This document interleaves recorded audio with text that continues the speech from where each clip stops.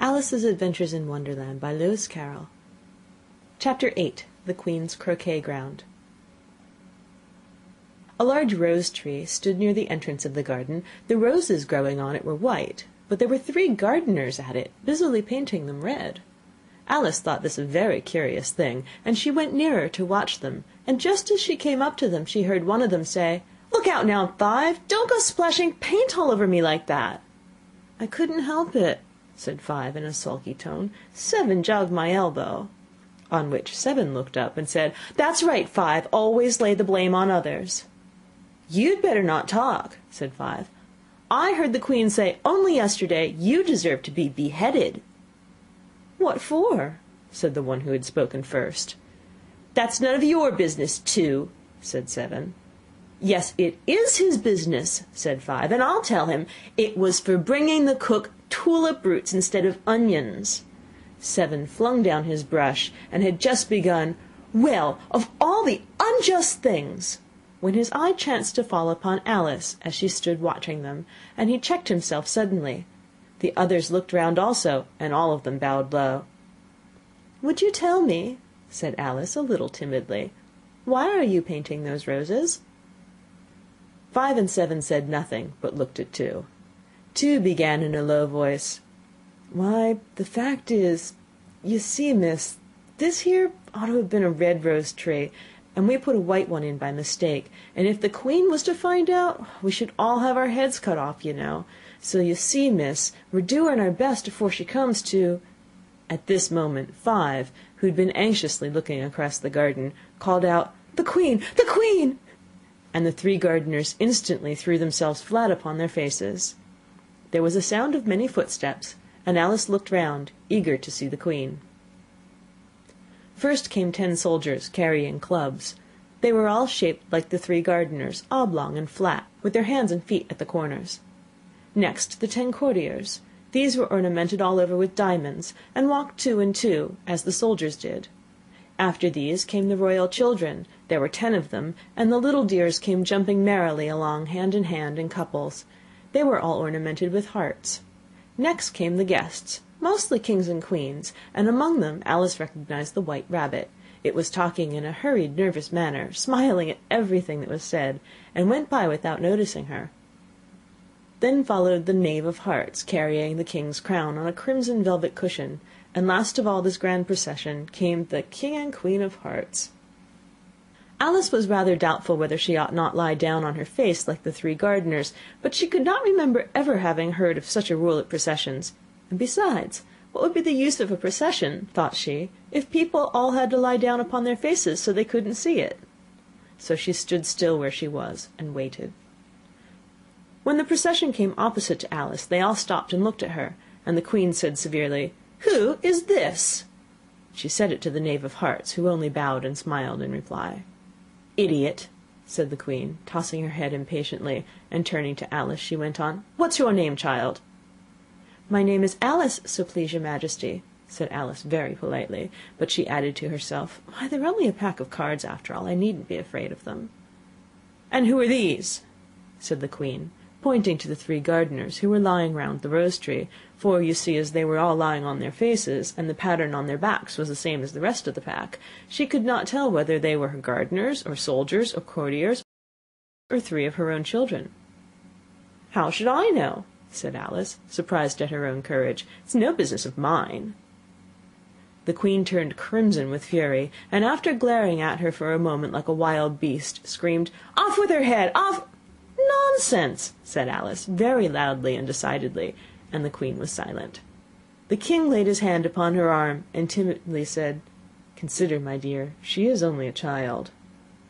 The Queen turned angrily away from him, and said to the Knave, "Turn them over." The Knave did so very carefully, with 1 foot.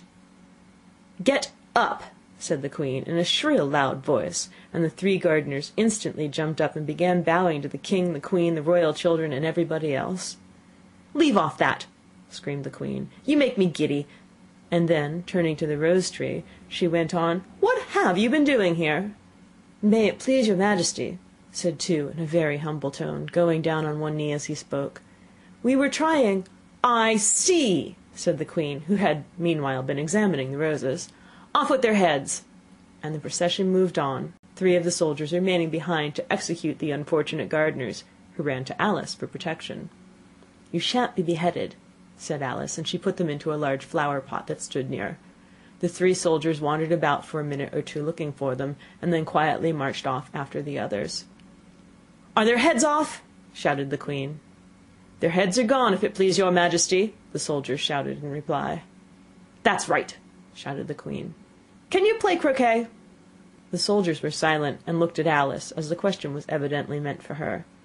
"Yes," shouted Alice. "Come on, then," roared the queen, and Alice joined the procession, wondering very much what would happen next. "It's a very fine day," said a timid voice at her side. She was walking by the white rabbit, who was peeping anxiously into her face.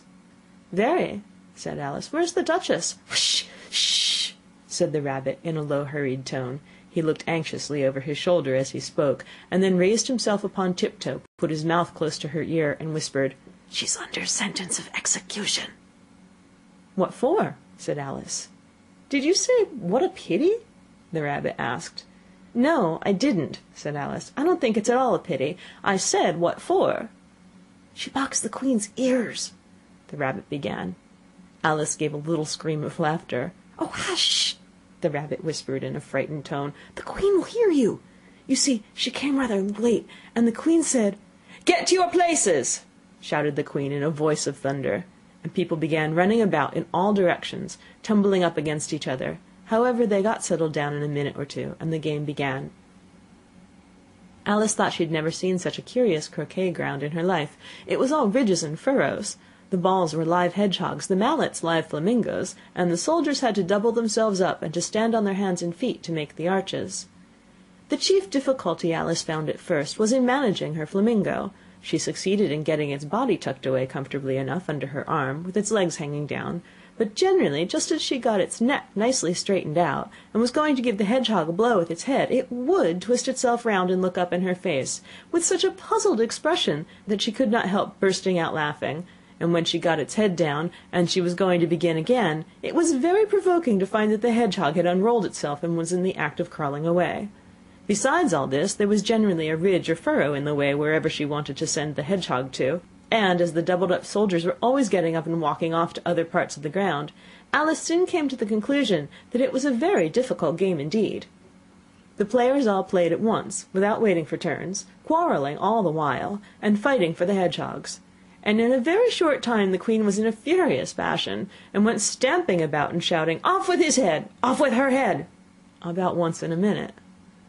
Alice began to feel very uneasy. To be sure, she had not as yet had any dispute with the queen, but she knew that it might happen any minute, and then, thought she, what would become of me? They're dreadfully fond of beheading people here. The great wonder is that there's anyone left alive. She was looking about for some way of escape, and wondering whether she could get away without being seen, when she noticed a curious appearance in the air. It puzzled her very much at first, but after watching it a minute or two, she made it out to be a grin, and she said to herself, "It's the Cheshire Cat. Now I shall have somebody to talk to." "How are you getting on?" said the cat, as soon as there was mouth enough for it to speak with. Alice waited till the eyes appeared, and then nodded. "It's no use speaking to it," she thought, "till its ears have come, or at least one of them." In another minute the whole head appeared, and then Alice put down her flamingo, and began an account of the game, feeling very glad she had someone to listen to her. The cat seemed to think that there was enough of it now in sight, and no more of it appeared. "I don't think they play at all fairly," Alice began, in rather a complaining tone, "and they all quarrel so dreadfully one can't hear oneself speak, and they don't seem to have any rules in particular. At least, if there are, nobody attends to them. And you've no idea how confusing it is, all the things being alive. For instance, there's the arch I've got to go through next, walking about at the other end of the ground. And I should have croqueted the queen's hedgehog just now, only it ran away when it saw mine coming." "How do you like the queen?" said the cat in a low voice.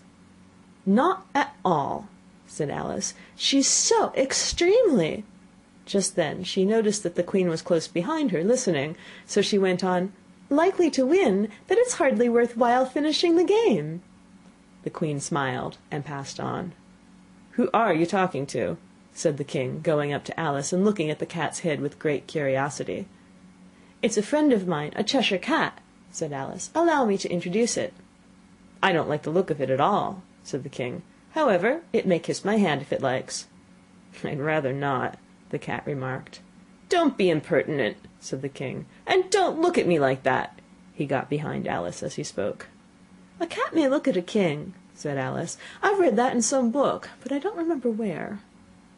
"Well, it must be removed," said the king very decidedly, and he called the queen, who was passing at the moment. "My dear, I wish you would have this cat removed." The queen had only one way of settling all difficulties, great or small. "Off with his head," she said, without even looking round. "I'll fetch the executioner myself," said the king eagerly, and he hurried off.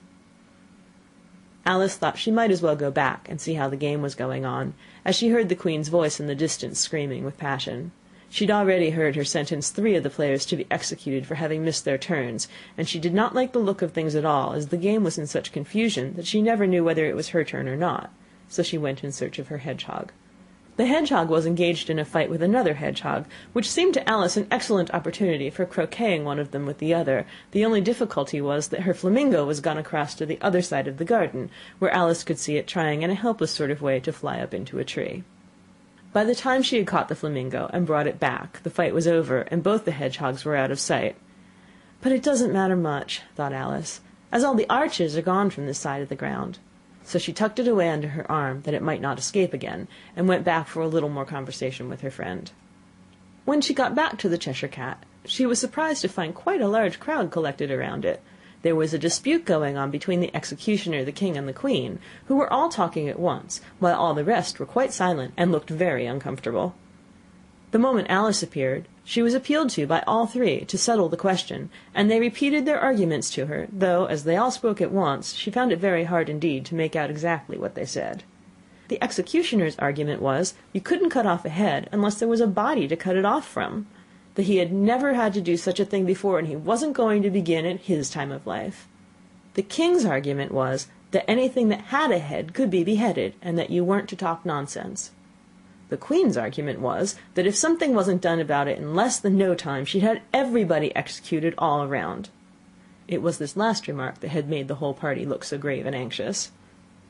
Alice could think of nothing else to say but, "It belongs to the Duchess, you better ask her about it."